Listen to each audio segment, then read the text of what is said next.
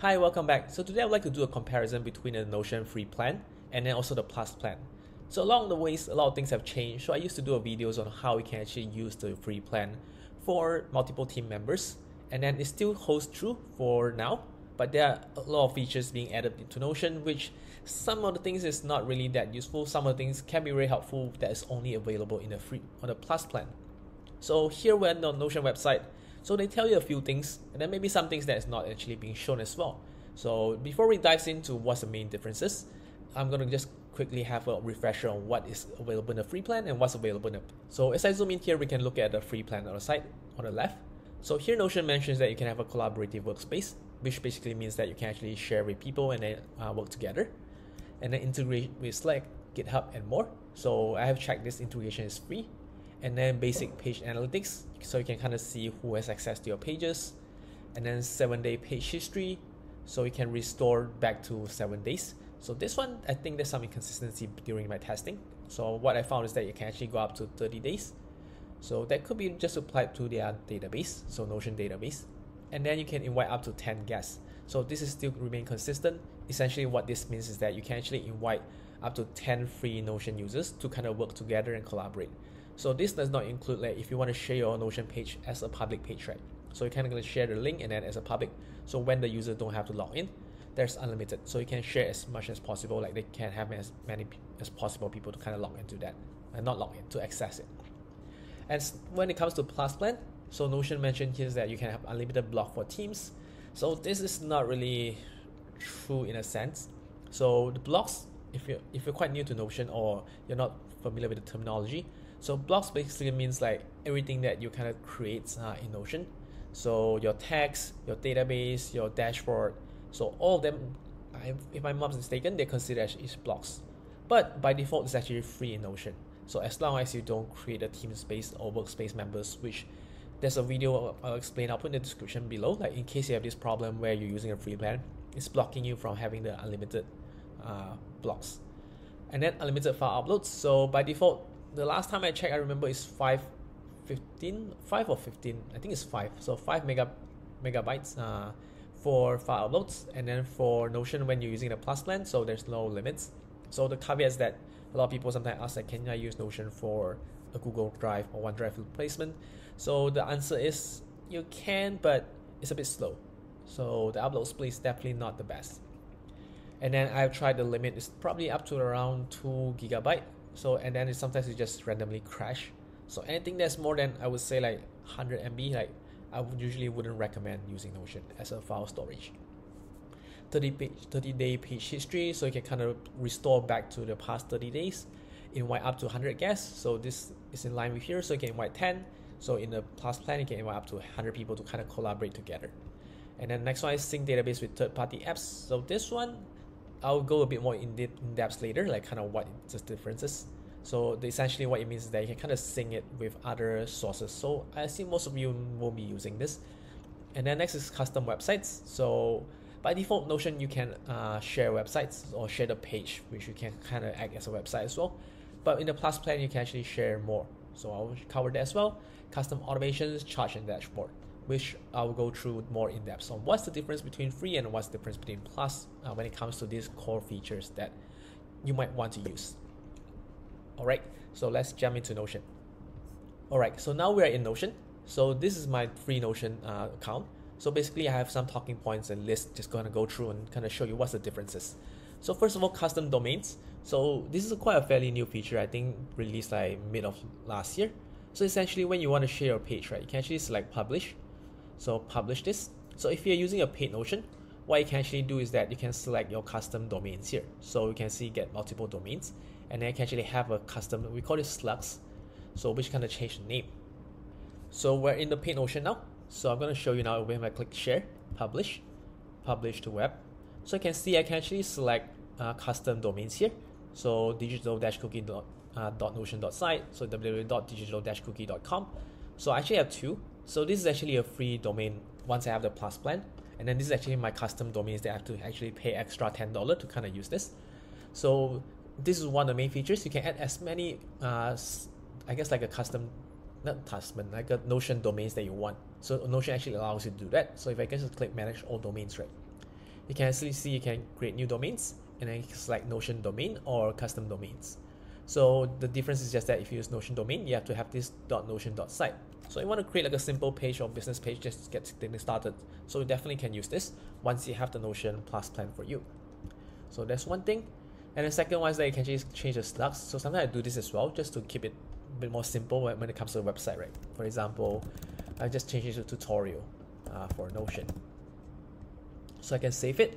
So digital-cookie.notion.site/tutorial-notion. So when I share this link to people, it would be just easier, and then it's just easier for them to find, or even just easier for them to type. So that's the main difference. Other than that, actually everything is just the same. I'm going to go back to the free plan right now. So we're in the free plan. So you can see we have the customizations. Okay, even customizations is we have to kind of do. You cannot stay to. So next up is the customization. So you cannot change the lighting. So you only have to be stay to light. I believe we cannot remove the Notion icon as well. You cannot have your personal icons here. You can use the Notion provide icons. And then headers, I think you cannot remove the watermark. You cannot duplicate templates, search. So there are some limitations when it comes to customizing it as well. But to be honest though, I think if you're just getting started, this is basically you don't need too much of customizations, and this is more than enough. And you can duplicate templates, link expiration. So the rest is the same. So that's the main difference. I'm gonna publish this for now. Yeah. So first one is the custom domains, and then second is custom emoji. So this one is, I think Notion released a new feature, so probably most of you are aware of it. So you can upload your own emojis here. No, not here. It's here, emoji, and then go to plus. This is where you can upload it. So this is free for everyone. Next is AI connectors. So I haven't personally tried these features myself. So Notion recently introduced this connector kind of things, connections. And then there's this thing called Workspace. I'm not sure. Yeah, this one. So they have these AI connectors to Slack, Google Drive, and GitHub. So I think the idea is that you can access your Google Drive, for example, and then you can type out prompts and then get the data information from Google Docs or Google Sheets or Google Slides. So I haven't tried this personally, but in here I remember it mentions that this is only for the Plus plan. So yeah, this is another thing. Another one is import data. So if you want to import data, export data, so I tested that this is actually for everyone. So regardless of your free plan, your paid plan. So you want to import your Excel data, PDF data, so this can be done. Next is button automation. So this one is some of you probably have used. If you're using free plan, you probably have not used this that often. So for buttons, so this is kind of how you create it. So /button. So when you first create buttons, right? So you can click submit. So you can do automations through this. So the limitations for free plan is you can only actually, or you can't send email, you cannot send webhook. So but the rest is you can actually still doing manipulations within a database. For example, once you click this button, you want to make sure to update your status as done, for example. So you can still do that. And then they also do allow you to send Slack messages, notification in this case.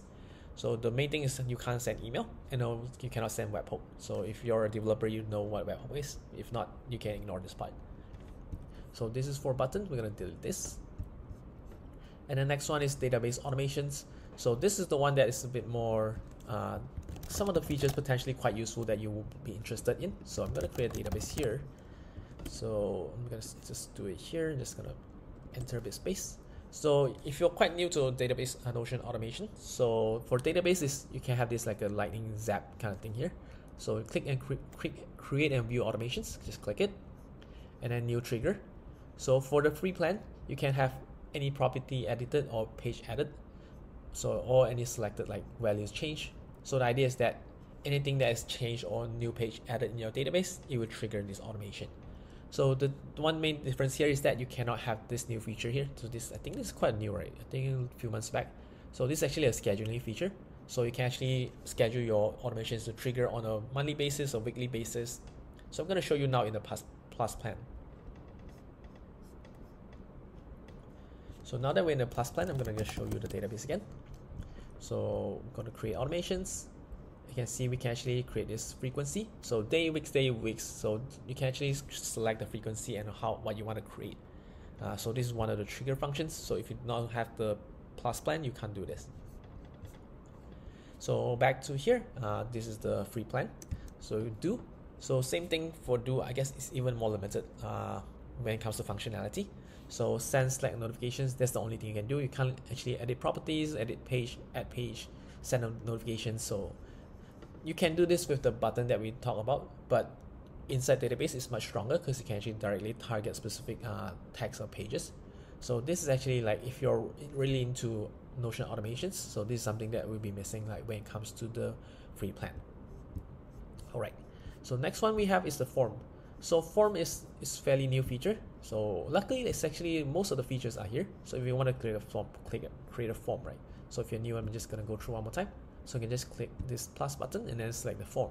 So sometimes you might not see the form, probably because you're using a linked database. So if you're a bit more advanced, you might be using something called linked database. So if you're gonna do this, we're gonna click here, right? So you won't see a form because form only works when it's in the original database. So what you have to do is just open the full page and select this, and then you still can't see it. I think this is because it's still a linked database.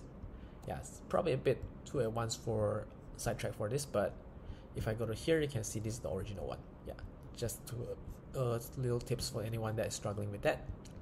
So when I create a new form here, just create a form.